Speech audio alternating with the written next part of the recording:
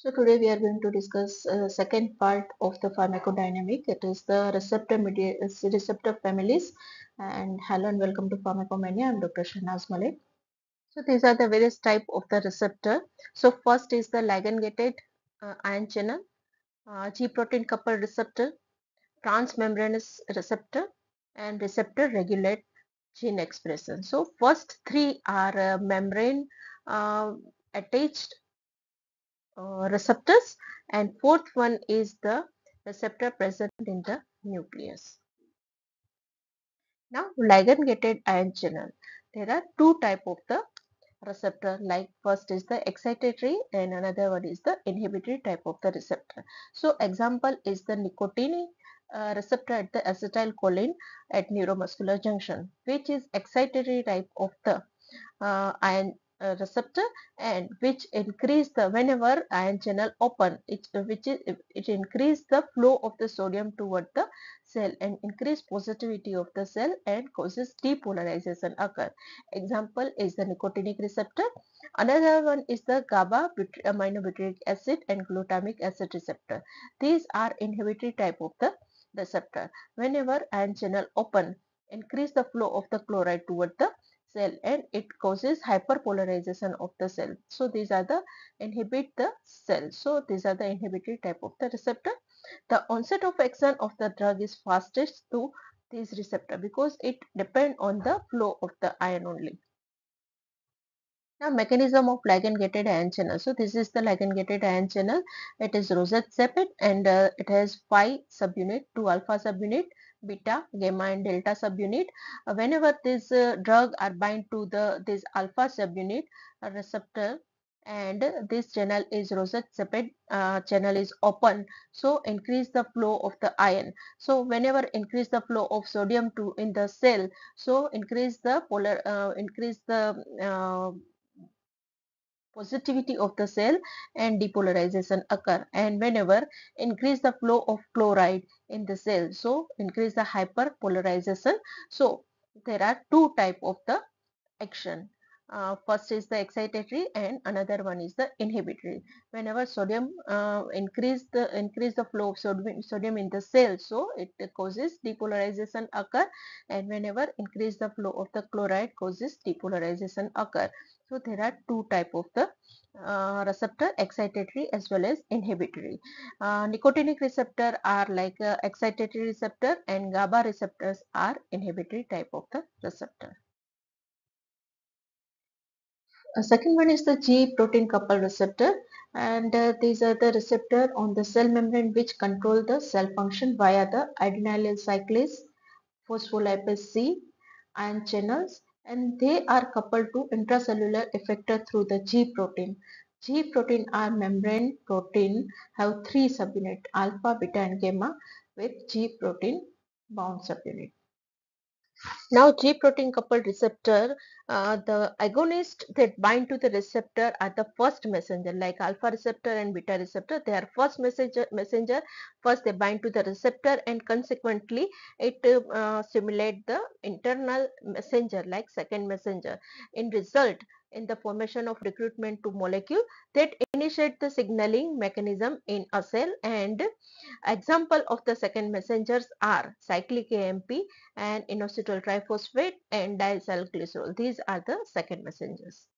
First of all, binding of agonist to the receptor on the cell membrane. So, internal side of the cell membrane, coupling of the G protein to receptor. So, GDP bound to the alpha subunit exchange to GTP. So, G protein coupled receptor, G protein having three subunit alpha, beta and gamma. So, these three are combined subunit, but whenever it bind to the GDP, it is already binded to the GDP, and when it dissociate alpha unit dissociate from the beta and gamma subunit, so GTP produced and alpha GTP is released from the beta and gamma subunit and bind to the target enzyme on the or ion channel, and effect produced depend on the type of the G protein type, like GS GI and GQ, which associated with agonist occupied receptor. GS and GQ are the stimulatory or excitatory type of the receptor, when GI is inhibitory type of the receptor. So depend on the stimulation of this receptor, G protein coupled receptor, a response will occur. Now here action of the G protein coupled receptor can seen in the figure. First is the extracellular receptor of the adrenaline, like beta adrenergic receptor. So adrenaline bind with the beta adrenergic receptor extracellularly, and it activate the internal cascade, like it activate the G protein. So G protein having three subunit alpha, beta and gamma bind with the GDP, and now this alpha subunit is are released from the beta and gamma subunit and bind to the GTP. So now alpha subunit will activate adenylyl cyclase intracellularly, and this adenylyl cyclase enzyme will activate phosphokinase A, and now phosphokinase A enzyme will activate further action of the cell. Now there are various type of the G protein, like a GS, GI and GQ. So GS and GQ are the stimulatory or excitatory type of the G protein, and it causes activate the adenylyl cyclase and increase cyclic AMP, causes depolarization of the cell occur, and beta example is the beta adrenergic receptor. Second is the GI type. It is the inhibitory type, and it inhibits the adenylyl cyclase enzyme and decrease the cyclic AMP. And example is alpha 2 adrenergic receptor in the smooth muscle can cause depolarization occur. Third is the GQ type, and it is activate the phospholipase C enzyme, and it increase the inositol triphosphate and diacylglycerol. So inositol triphosphate can cause it increase the calcium, which activate the calcium. Inositol triphosphate activate the calcium, and it increase the release of the from the calmodium channel. So calcium can be third messenger, and example is the muscarinic or M1 receptor. Beta and gamma subunit is the enzyme and ion channel link. So all GPCR receptor are having beta and gamma subunit. Now transmembrane enzyme link receptor. Transmembrane enzyme link receptor have enzymatic activity in their intracellular portion. The enzyme is mainly tyrosine kinase, and receptor tyrosine kinase for the insulin and epidermal growth factor. Now mechanism of transmembrane enzyme link receptors are binding to the agonist to extracellular domain of the receptor. Example is the insulin. Dimerization of the receptor stimulate intrinsic kinase activity in extracellular part of the receptor. Phosphorylation of the tyrosine residue on the receptor and other intracellular protein, and activate intracellular signaling pathway, and gene transcription occur and tissue response occur.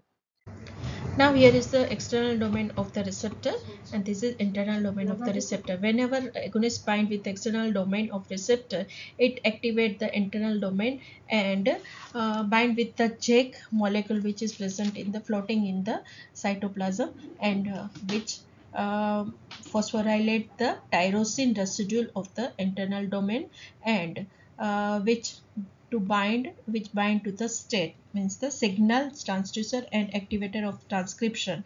Now phosphorylation of the tyrosine residue of the state, and now phosphorylated state dimerize and dissociate from the internal domain of the receptor and move toward the nucleus to transcript the gene.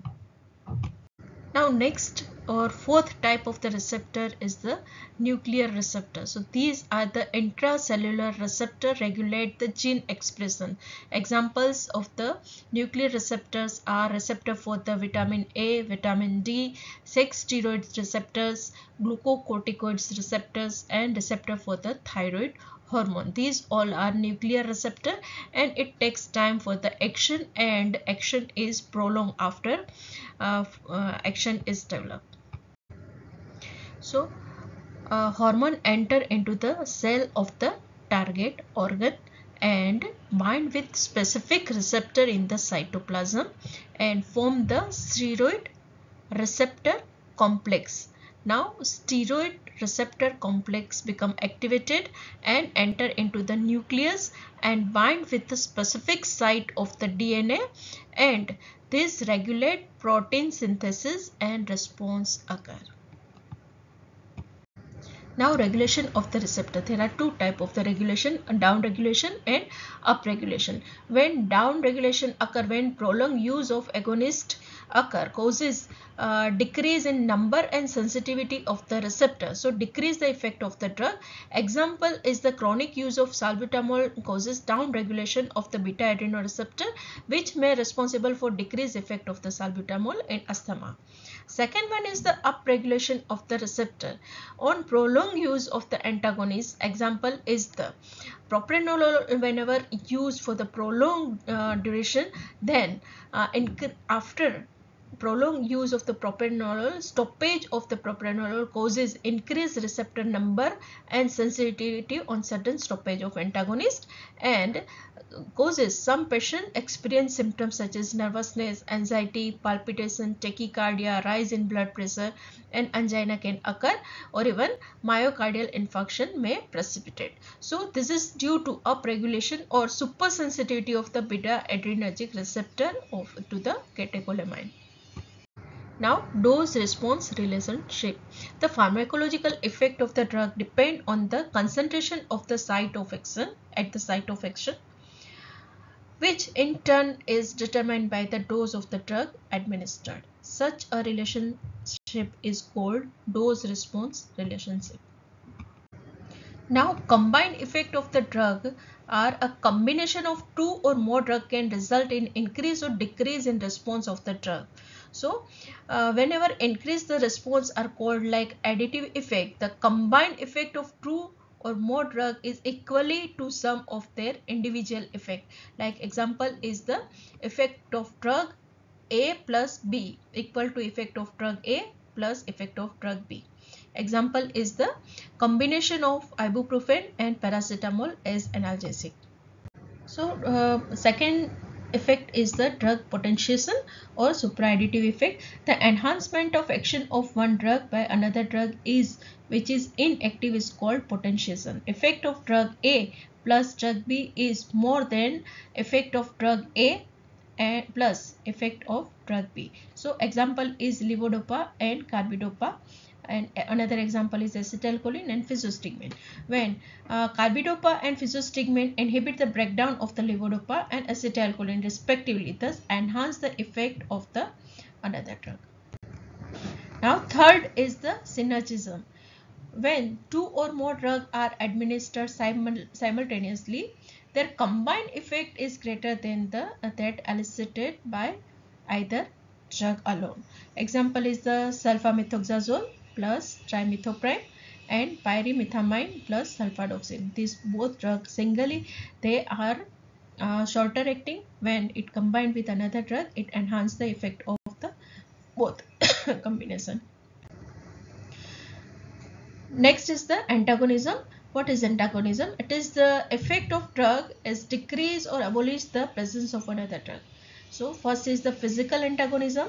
The opposing action of the two drug is due to their physical property. Example is adsorption of the alkaloid by activated charcoal useful in the alkaloid poisoning. Now, chemical antagonism is the opposing action of the two drugs is due to their chemical properties. Example is the antacid are weak bases and they neutralize the gastric acid and used in the peptic ulcer. Chelating agent combined complex like metal are useful in the heavy metal poisoning. Now, physiological antagonism are two drugs act at the different receptor or bind by different mechanism or some physiological system and produce opposite action. Example is the insulin and glucagon, both on the sugar, both having opposite action. Adrenaline and histamine, both act on the bronchial smooth muscle, but histamine produces bronchoconstriction and through via the histamine receptor, whereas adrenaline produces bronchodilation by acting through the adrenaline beta adrenergic receptor. Hence, the adrenaline help to relieve the bronchospasm in anaphylactic reaction. Receptor antagonism is the antagonist bind with the same receptor as the agonist and inhibit the effect. It can be competitive or non-competitive type of antagonism. So competitive type of antagonism is both agonist and antagonist bind with reversibly to the same site on the receptor. Example is the acetylcholine is agonist for the muscarinic receptor and atropine is the antagonist of the muscarinic receptor. Both bind with the muscarinic receptor. So atropine, if atropine is bind with muscarinic receptor, it is antagonize the effect of the acetylcholine. When on the opioid receptor, naloxone is the antagonist and morphine is agonist. So if whenever and naloxone bind with the receptor, then it inhibit the effect of the morphine. Now, atropine is used in organophosphorus poisoning to relieve the muscarinic symptom, whereas naloxone is used in morphine overdosage. Now, equilibrium type of the competitive antagonist can be overcome by increase the concentration of the agonist. Now, non-equilibrium type of the antagonism, the antagonist bind to the same site on the receptor as agonist bind. Binding is irreversible. The antagonists form strong covalent bond with the receptor. Phenoxybenzamine is used in pheochromocytoma in irreversible antagonism of adrenaline at alpha receptor. Non-competitive type of antagonists are bind to a different site on the receptor and prevent the agonist from interacting with the receptor. In this type, antagonistic effect cannot be overcome by increasing the concentration of the agonist. Thank you very much for watching the video.